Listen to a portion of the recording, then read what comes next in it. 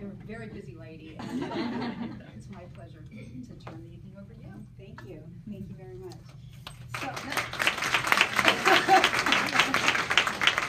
So thank you all for being here. We do have a wonderful, wonderful panel here with us. And for those of you, SHRM is Society of Human Resource Management.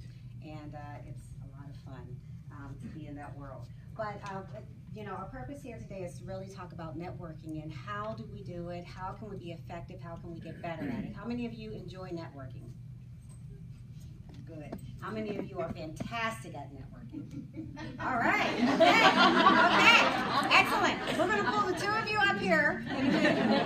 But, you know, we're going to have a great opportunity, and I'm holding off, you know, in introducing this wonderful panel because I want you to pay attention to what we're going to be doing today. We are going to have, obviously, a panel discussion about networking and get some insight from these wonderful ladies here. We're going to build an elevator speech. How many of you have an elevator speech? Okay. All right, so we're going to build on what you either have or what you don't have and make it stronger, make it better, and have an opportunity to increase your success with networking. You're going to practice your elevator speech, so you'll actually have an opportunity to do that. We're going to do kind of a speed networking thing. And then we're going to talk at the end. We're going to have some feedback. You know, we want you to, you know, tell us, does this work? Doesn't it work? Did you like it? Didn't you like it? What opportunities we have. So, any questions about that? About what we're going to do? All right, so we have here, and I'm going to start over here, April Audie, who works with me at Penske. April, she's worked in the field of IT for over 30 years. She started, you know, not too long when I was 10. She is the Director of Corporate Systems for our organization, Penske.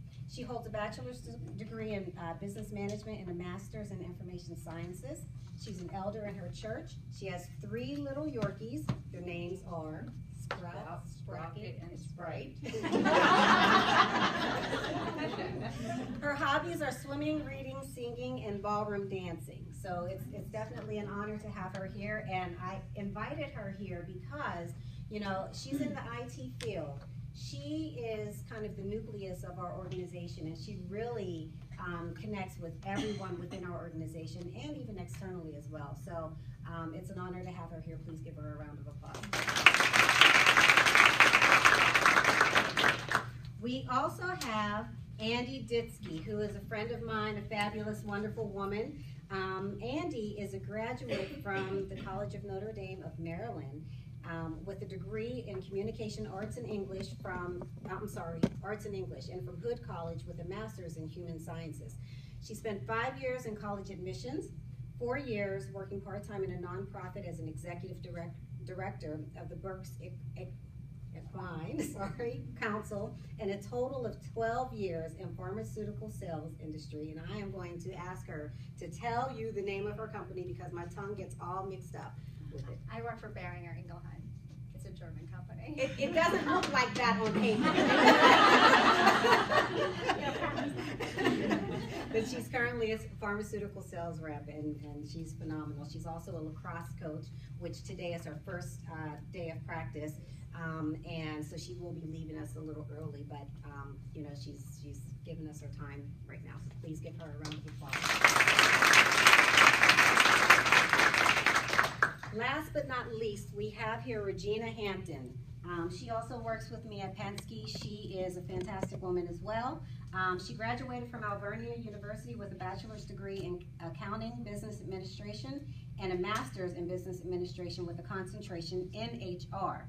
She currently works, obviously, with me at Penske as the Senior Compensation Analyst for the domestic and international logistics business. She finds networking is a core function of her role. She is Penske's United Way co-coordinator. She is also a committee member for the Opportunity House Super Bowl annual event. Did I say that right? And she is a miming director for her church. So, here's Regina. Please give her a round of applause. The beauty of this panel is that, so my role is diversity and inclusion. So the beauty of this panel is, look at how diverse this panel is. We have a diverse panel in terms of, you know, roles, experience, background, ethnicity, It's just fantastic, and I think that that's so important because I want you to be able to take away from this experience the fact that no matter where you are in your life, in your, what level, etc., there's something to learn from everyone. And these ladies definitely have some great experience, again, with regard to networking, and so we're going to pick their brains.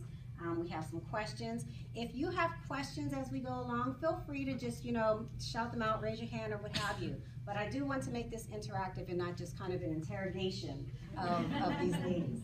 So, without further ado, I want to double check. You guys can hear me in the back? Yes. Okay. So, let's talk about your professional background. With regard to networking and how you see networking fitting into what you do. Who would like to get us started? I'll start with that. Okay. So networking to me is a core of my responsibility, and I'll give you the background on that. I wouldn't have my job if I didn't network to get it. So I originally came to Penske as a senior accountant. So I was opening and closing, the month-end close, all of that fun stuff, and I decided that I wanted something different. So I didn't, at the time, have the skill set to actually move into compensation. So I met with Delphia, who introduced me to the VP of compensation, and I started networking and meeting with him to let him know that I was interested in this job. So when the opportunity came up, because I was kind of bothered him for about 18 months prior, when the position came up, I was the first person he thought of because I had the initiative to let him know that I wanted to do compensation. The reason it's a part of my core is I have to deal with people in different countries, different departments. And sometimes getting information that you need is not always the easiest. So I've found that if you have certain relationships with people, they're more likely to give you the information you need or introduce you or contact you with the person that will. Fantastic. Any questions for Regina? All right. Any of you like to offer any insight on that question? Sure. With my position being in IT, I meet with user departments all the time to understand the requirements of the project that we're going to be doing for them. So with that, there's always give and take on what we can do and the time frame and negotiation and things of that nature. So you really get to know the people in the organization, and really I do meet with a lot of people, and it's part of what I do as a big part of my job. So networking, getting along with people, being able to find common ground and work through issues, because it's not always smooth. IT sometimes has glitches. Just trying to work through those issues with people and still come out on the other side as friends and co-workers is really a niche that you have in this position. And so networking is really very fundamental to what I do every day. Great, great. And the only thing I'll add is that, I have found that I've kind of had 3 careers now, and I found that it was through network and college admissions. I didn't graduate from college and say I want to be an admissions counselor or senior director of admissions. I saw there was a job opening at Mount St. Mary's, ended up telling some friends that I was looking at this job, and then somebody said to me, oh, I know the registrar at Mount St. Mary's, let me connect you with him. So I went and sat with him, and then he recommended me for the job. So having that recommendation from him, because he was pretty influential at the time, really helped me. I had the interview anyway, but having that additional person to kind of back up my personality and my integrity really did help. And then I found, I did college admissions for 5 years at 2 different institutions, kind of was ready to move on to something different, and had heard about pharmaceutical sales, but wasn't really sure how to break into pharmaceutical sales. And I answered this ad, and it was for a part-time position. And I wasn't married, didn't have kids, wasn't ready to go part-time, but I did say to the manager, is there any way I can just meet you for coffee? I know you don't know me, I know you're probably busy. Could you meet me for coffee just to help me understand the industry? And she agreed. And she sat down with me, and we sat for like an hour, and she said, here are the in and outs, here's who you want to go with, here's who you don't want to go with, here's what you need to consider. And then the next time through, an ad came that I saw and answered, and that's how I ended up getting into pharmaceuticals. Because I at least had some working knowledge of what I needed to do and how the industry worked, so that when I went for that first interview, I wasn't completely shocked. Because the interview process for pharmaceuticals is very different from any other interview process I've done. So the techniques and the way they ask the questions. And so I was able to get into that. And in between pharmaceutical jobs, I did nonprofit, and I was at home, and I was home with babies and for 4 years. And at a casual function, my neighbor came up and introduced me to her dad, and her father said, "Oh, so what did you do?" I told him, and then he said to me, "You wouldn't have any interest in being a part-time executive director. You don't have any equine experience, do you?" And I said, "Actually, I rode my entire life." And so it was just like, it was just one of those weird conversations that happened at the West Reading, Art on the Avenue kind of fair. And the next thing I know, I'm interviewing for the executive director position. So, it was just those, I guess, every career job I've had has been a result of just meeting just even a small connection and kind of furthering it, so. And so, pretty much what you all said is that, there's great benefit in networking. And, at least in 2 examples, we see how networking has proved to be successful with regard to career and gaining positions and moving forward. How many of you have networked your way into a position ever? Absolutely. Do you think that it would have been more difficult if you did not network to find those positions, going forward? So, there are obviously benefits to networking, and, I'm going to ask our panel if you could, just spell out, and even though we all have an idea of it and we do it and we know what it's about, but from your perspectives, if you could give us 3 great benefits of networking, what would they be? I can answer that. I wrote mine down.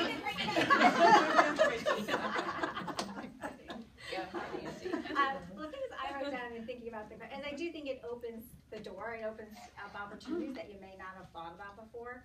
I think it keeps you current in terms of what's going on, either in that industry or in the world of what you're looking at. And the other thing is, I just think it gives you more value because you can draw upon multiple resources if you need something, or if you're contemplating something, you might be able to draw from this person you met and that person you met and get different perspectives on the same subject. So that's what I thought. Great, wonderful. Opportunities was one of the things I had on my list as well, because you just never know who that connection may connect you to someone else, and so on and so forth, and really work in your life. I put down support. When you're going through a rough time, or because we all go through rough times, let's face it, having a network of people and acquaintances that you can rely on to ask advice, opinions, that's important to have. And it's just that support that you build by learning people, getting to know people, and really figuring out who you can trust and so forth. And the new relationships. I think relationships are really important. I'm a people person, so I like to get to know people and build relationships with them. So to me, having relationships and having that support structure in place for each other, it goes both ways, is also very important. So I know April and we've had many conversations in our offices where we just needed to decompress. Yes. And, She's so a support for me. Take off the PENSKE hat and decompress. Yeah. Great. Anything? No. No. You can still argue. You can still. I will agree Yes. with what they said. I will co-sign to their networking Yes. advice. So that's being able to co-sign and having that information that you can use shamelessly is a great reason for networking. I'll take it. I will take it. Great. So when you think about networking, so we understand what the benefits are, why it's important. We know again that we all do it. Is there an optimal way to go about networking? So, if you were thinking about how you prepare to network and how, you're going to an event, how do you prepare for a networking experience? Well, the things I do, depending upon the audience, if you know the types of people that you're going to be networking with, you can kind of prepare yourself. For example, when I am at work, I spend a lot of time in meetings, as I said before, and at my level, many times it's with men. So I prepare myself because I don't really care about football or some of the sports and those kinds of things all that much, but I prepare myself with other things that I can talk about. Well, how is your son or daughter? How is your, family doing?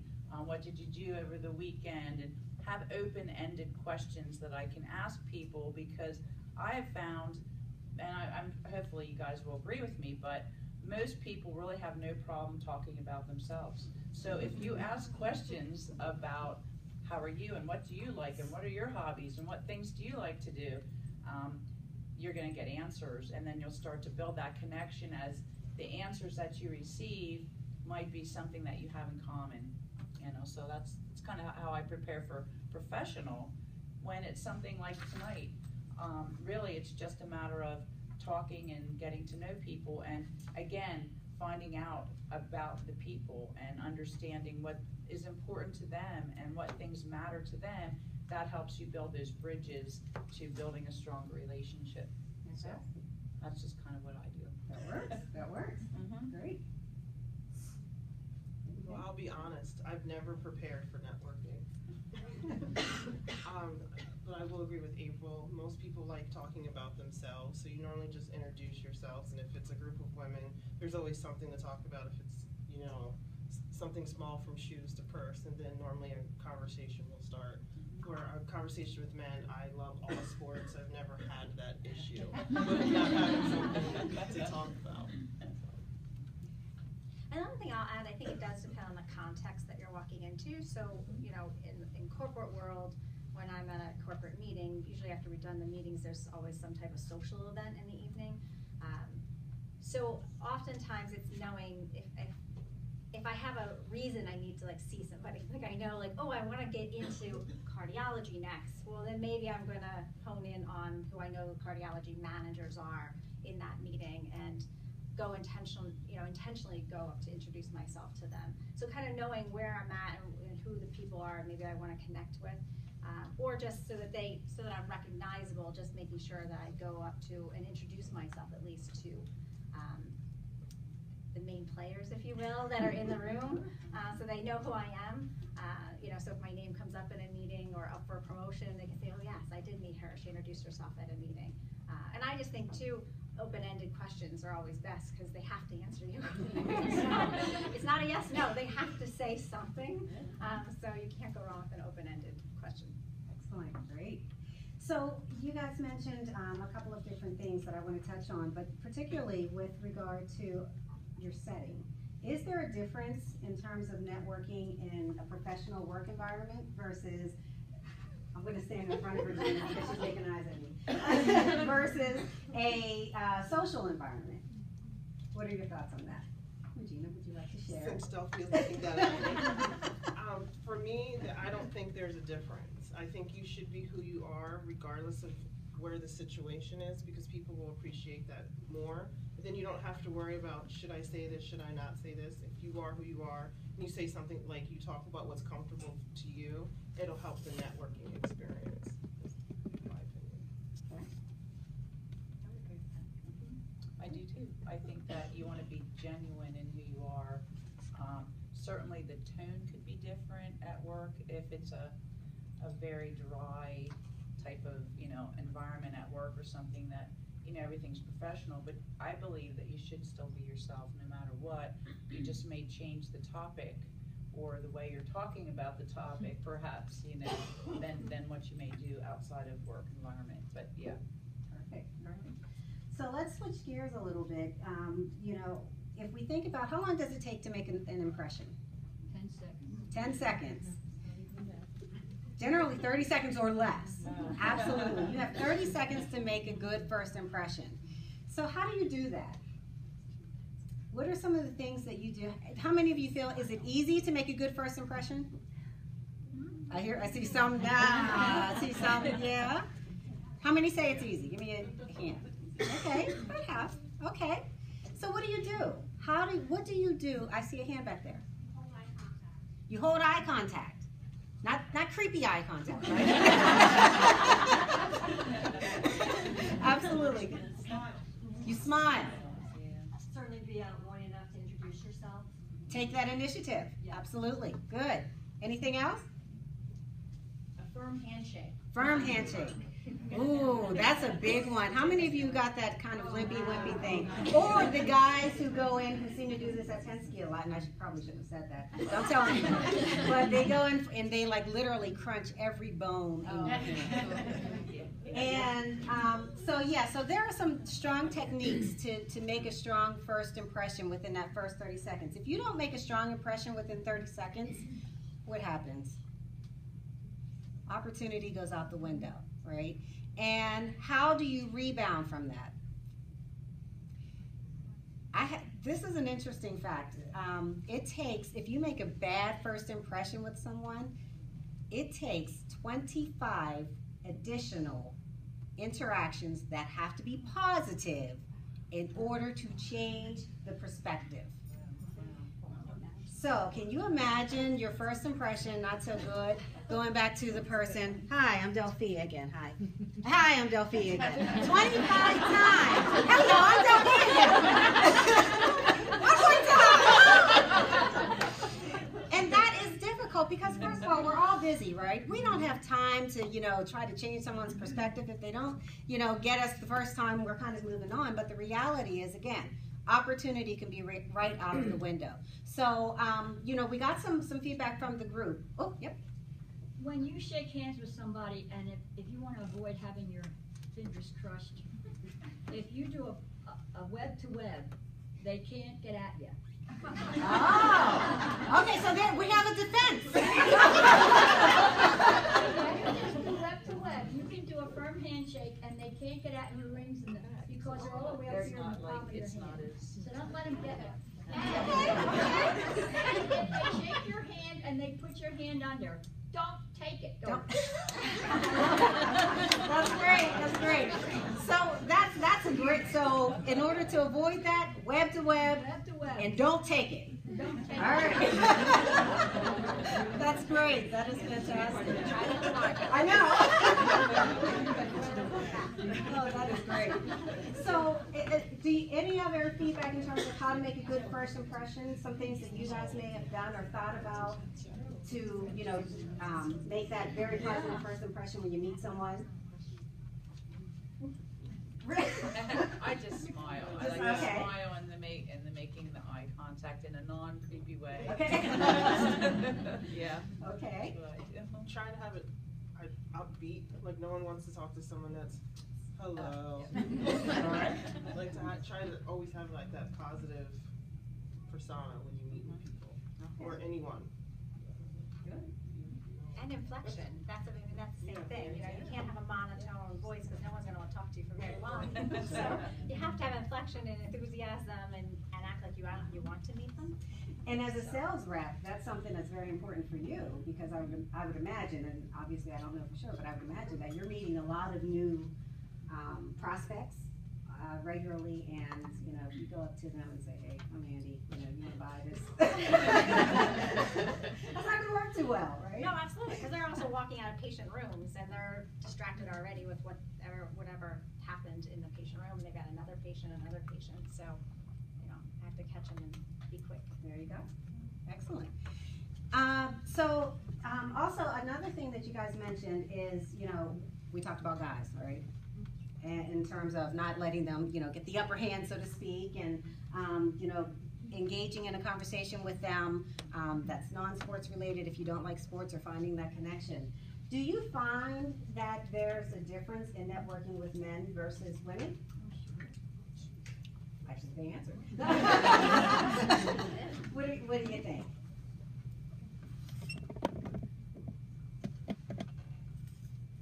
Who said oh sure? I think sometimes. Okay. I think it depends on the situation, because you can have really good friends that are guys, and you can network with them just the same way you would network with your girlfriends.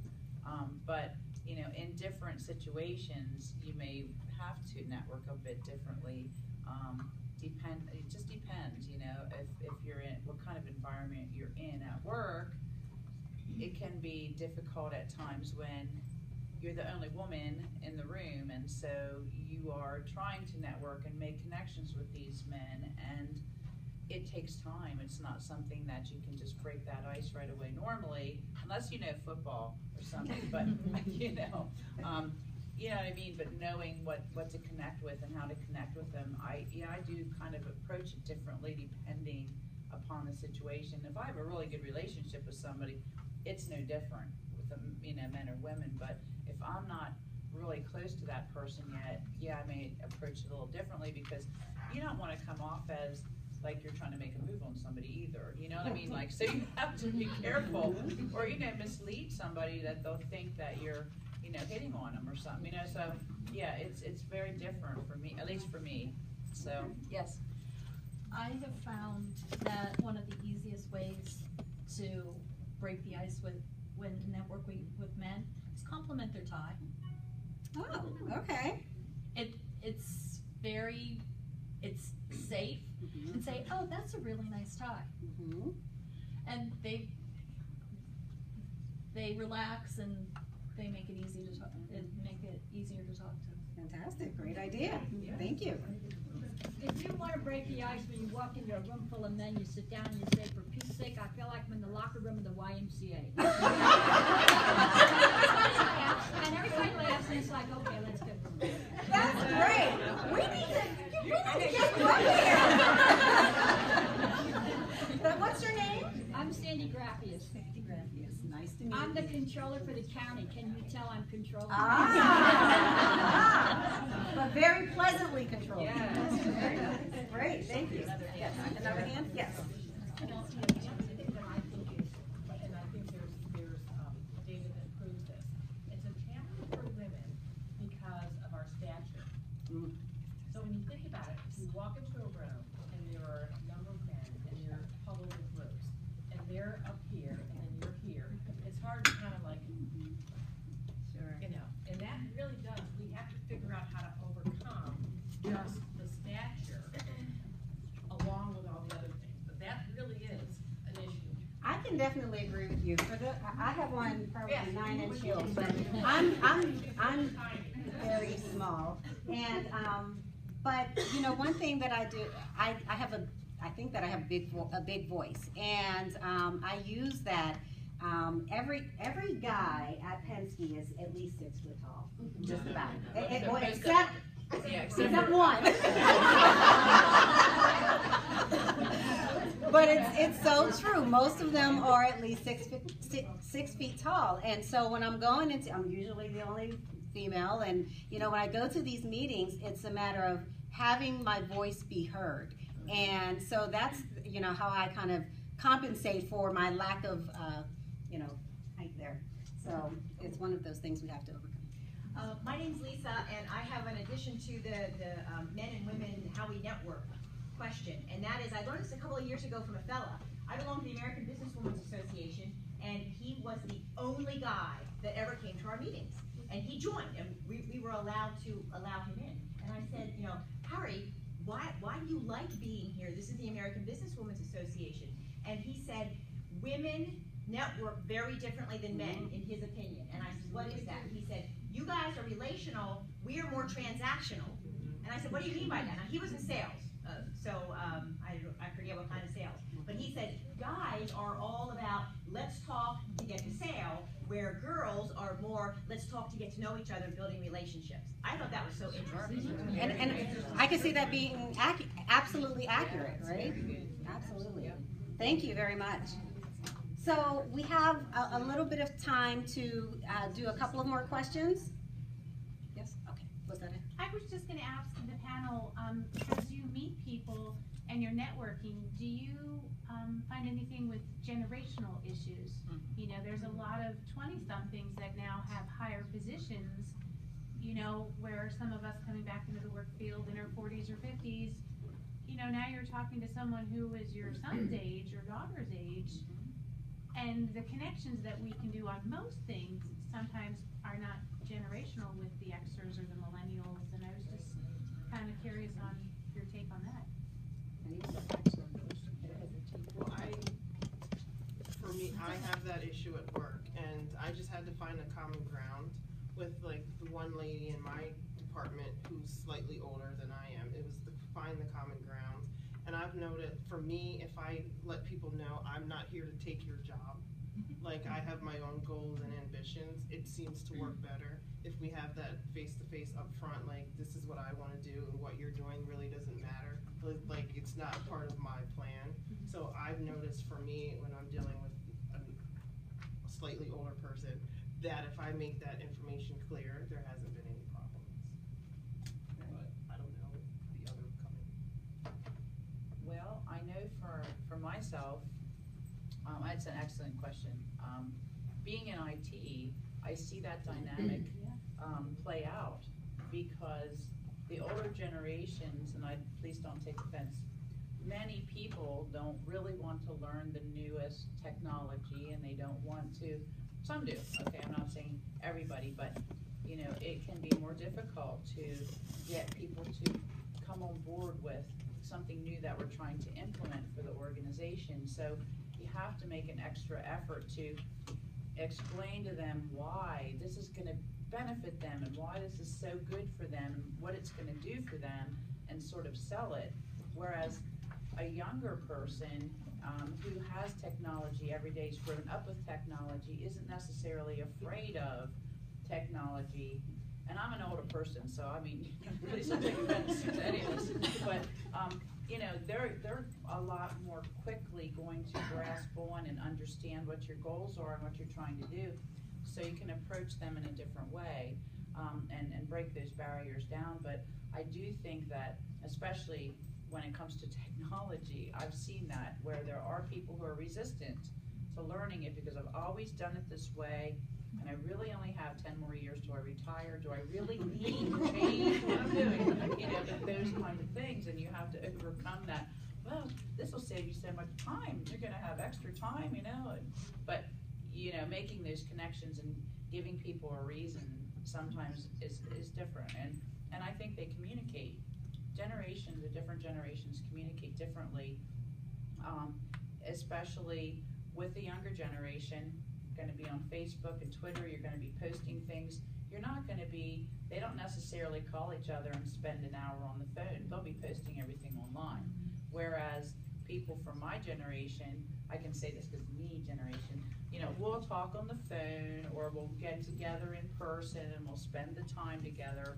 So it's a different way that you relate to each other, and the comfort, you know, is different. I saw this really, really neat video a few months ago, and I'll just share it with you real quick because I thought it was profound. It was called Look Up. If you ever want to go out to YouTube and just search for Look Up, okay, Look Up, all right? There was a man and a woman, and they both had their cell phones, and they were like this, okay? And they walked right by each other and never saw each other, okay? Then they showed the same video where they actually made eye contact, they became friends, and they wound up getting married. But that relationship was missed because they wouldn't look up from their phones to make that connection with another human being. I'm like, wow, that's really good. I'm a geek, I have my phone right here, you know, but yet to remind you that, you know, hey, it's important to make that contact. So I don't know if that answers your question, but yeah. That's good feedback. Excellent, yes. Can I just say one more thing? I'm sorry, gang. If you want to get networking and you want to start making contacts, volunteer. If you volunteer, you will find people with like interests to yours, and you will get to know each other around a common bond. And you will continue to spread out as you go through the community. Volunteer for boards of directors, volunteer for anything that comes along that interests you, because that's where you're going to find other people that believe in what you're doing and you believe in what they're doing. And there's no better way than that to start to get together a whole bunch of people in the community. Good, thank you. I'm the volunteer manager for United Way.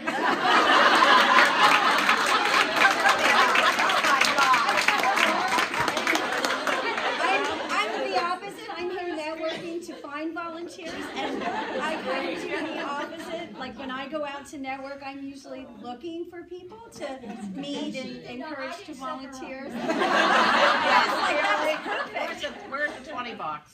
Seriously, I'm not kidding. Perfect. But yeah, I'm usually the opposite. I'm looking to meet people to bring them into volunteering and boards and agencies. So it does. It's great. It works both ways. Thank you.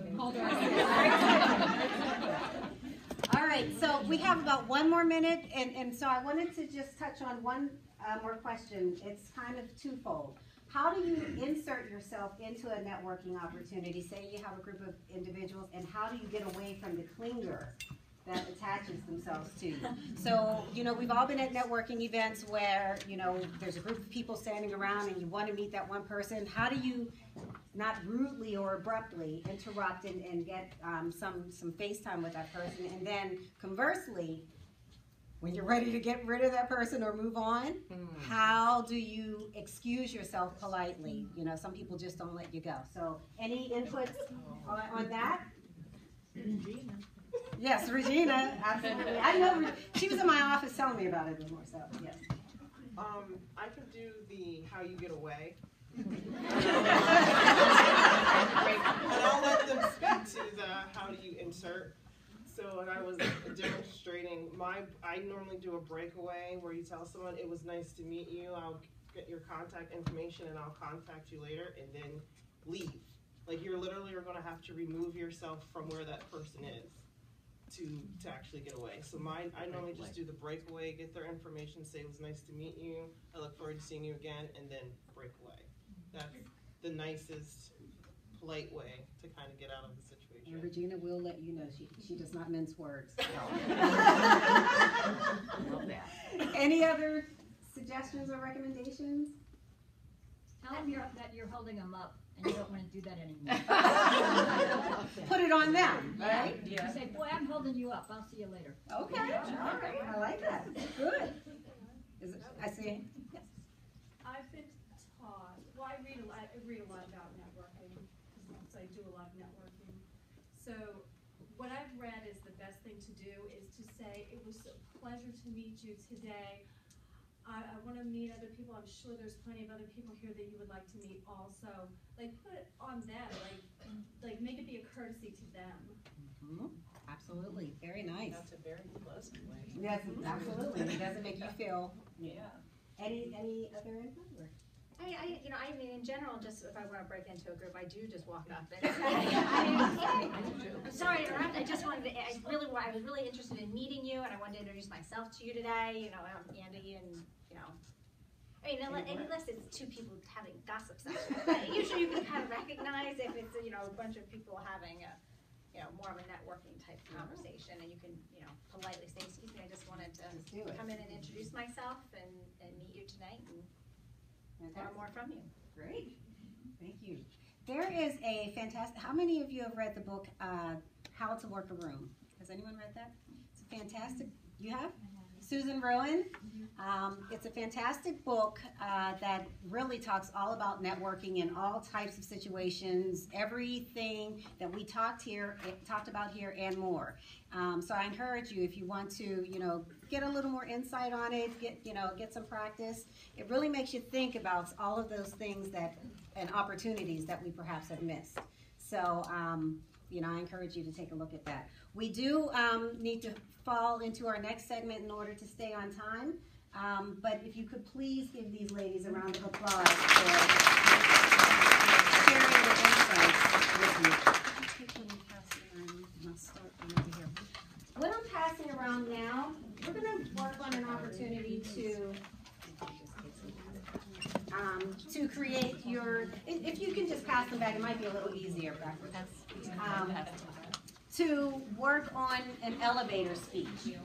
And what I'm passing out is just some thoughts that I had for networking. A lot of these things you've said throughout the day, or throughout this first couple of minutes. This session. Okay. On the committee.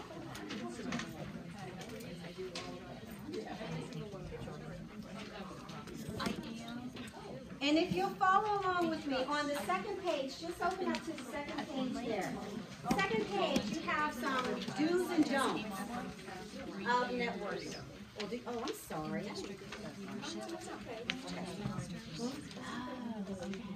And I really think that what I can bring from those masters could help on the path to personal success.